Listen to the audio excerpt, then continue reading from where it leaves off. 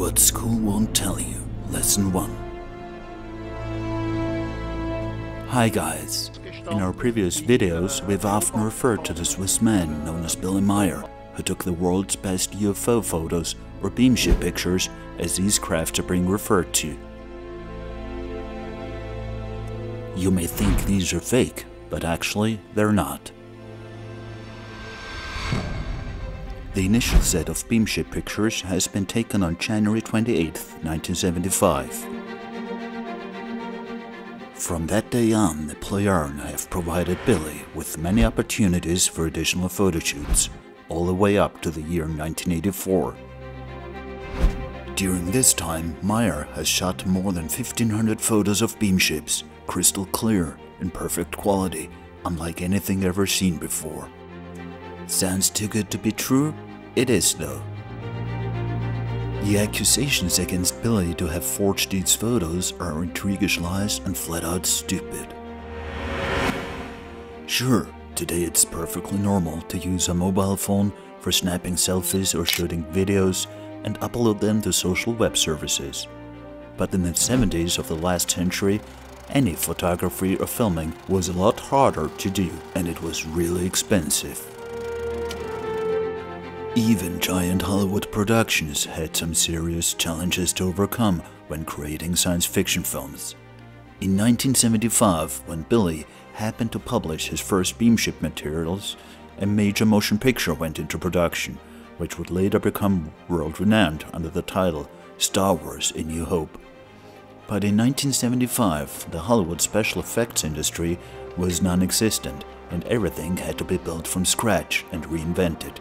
From models, camera motion controls, to the complex optical printers, everything needed to be built on a multi-million-dollar budget from a major studio.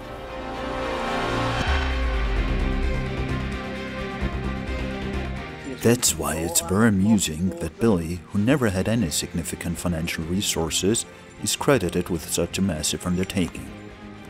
Billy shot his first Super 8 films in January 1975.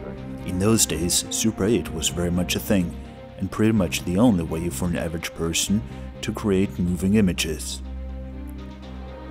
On professional motion picture productions, cameras used to expose a 35mm negative film, which went through multiple optical printing processes to create a final positive film stock for projection.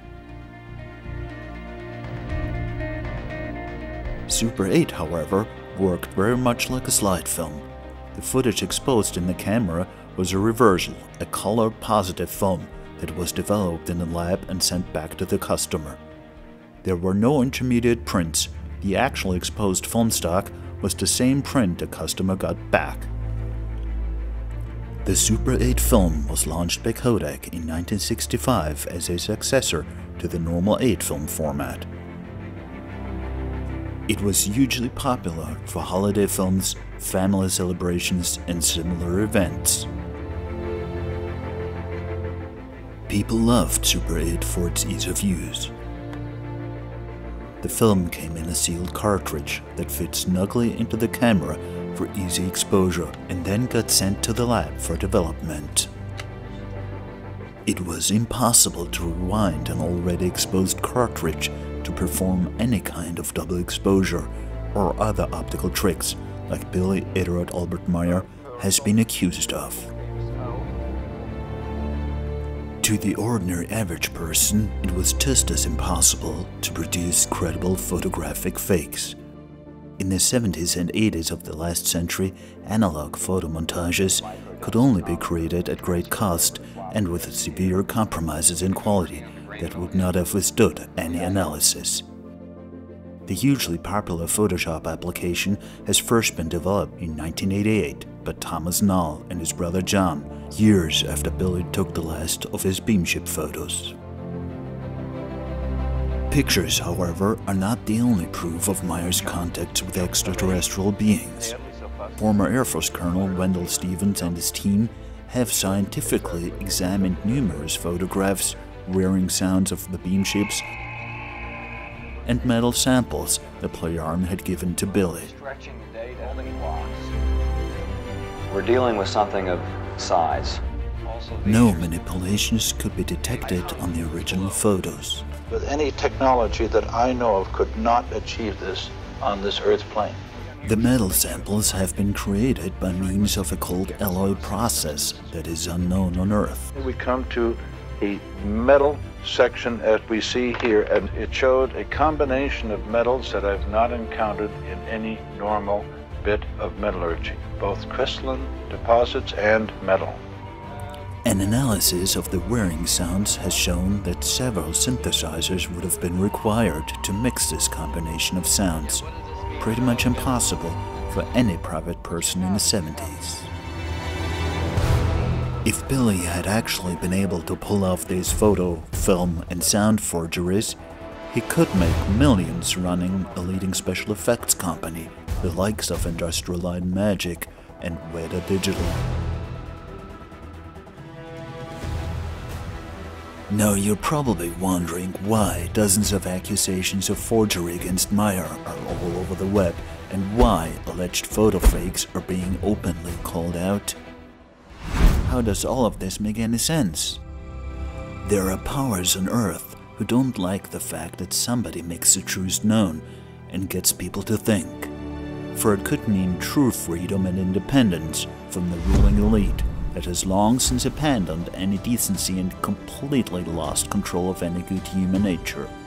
That is why Billy Edward Albert Meier must be silenced or at least discredited by any means necessary.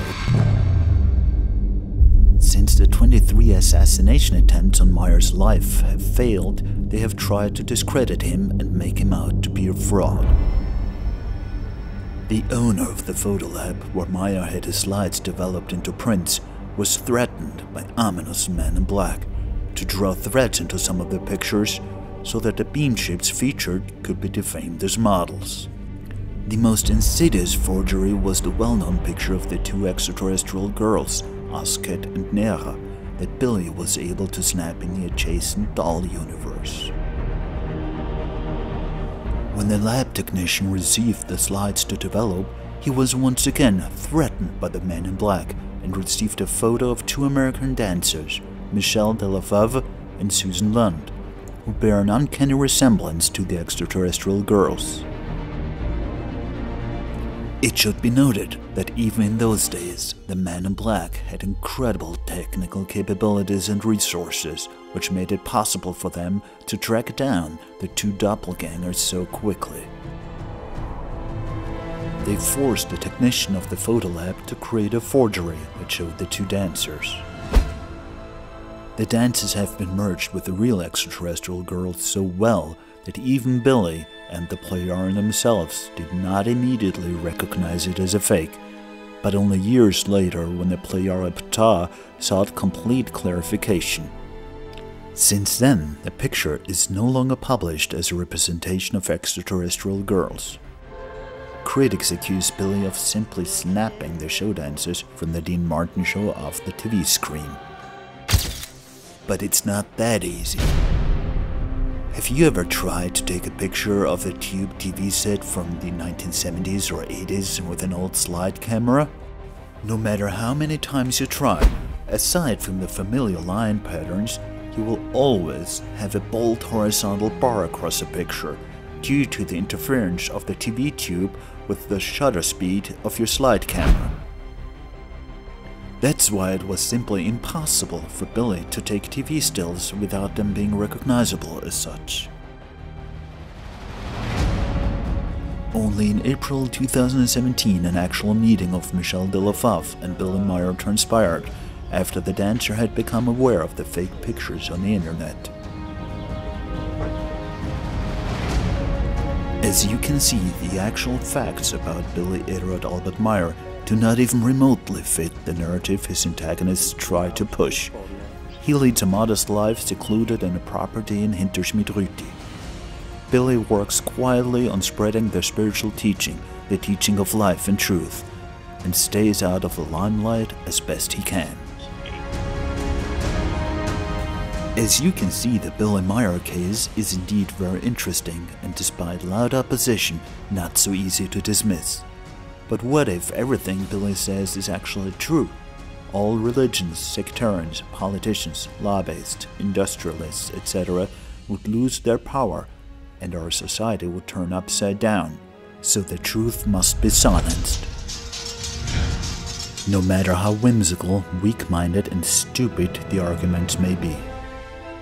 But even for the politicians, lobbyists, secret service agents, sectarians, religious leaders, industrialists, etc., who want to rule the world according to their demented ideas, there will soon be a bitter awakening, whether they like it or not. The spiritual teaching taught by Billy, known as the teaching of life, speaks of the reincarnation of the immortal spirit form together with the overall conscience block and a new personality. Every clear-minded human being can realize this fact by simply observing nature and its laws. All matter is subject to a constant cycle of becoming and passing, a creational law no human being on earth can escape from. So even the most unethical, power-hungry person will not be able to escape the consequences of his actions and will soon once again lead a life on the world that he has helped destroy, because his spirit form will inevitably be reborn. The critics had better ask themselves why Billy and his extraterrestrial friends take this much toll upon themselves. What do they want to tell us that they go through so much trouble? Would it not be wiser to concentrate our energy on really fundamental issues that redefine our existence, our way of life, even our future as mankind, instead of slandering a selfless proclaimer like that? When we look at our history, it's safe to say we have not exactly immersed ourselves in glory, and it's clear that we can't proceed in this way.